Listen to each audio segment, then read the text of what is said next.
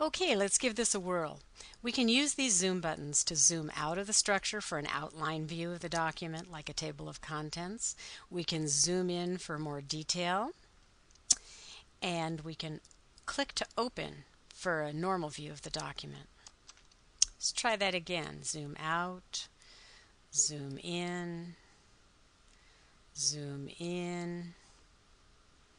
and open. Notice the numbering on the right is extremely useful in telling you where you are in the document. Now, if you're going to be flying around your information space, this is really helpful to keep your bearings.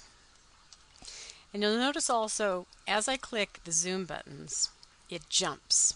It jumps up, it jumps to the one I click on, it jumps to the one I open. It's just these two easy features have given us a level of precision in navigating our information space. We're in a new paradigm now. It's no longer a matter of load file and then scroll.